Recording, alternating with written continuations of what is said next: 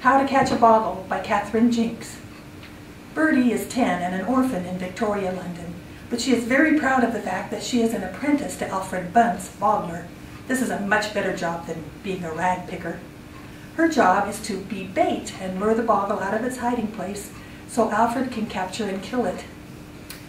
Alfred lost an apprentice to a bogle before, and he's very worried about Bertie's safety, but this is the only way he knows how to catch bogles and kill them and save a lot of other children. But now some odd things are happening. Orphans are disappearing, and Alfred and Bertie may be in more trouble than they know. How to Catch a Bogle by Jinks.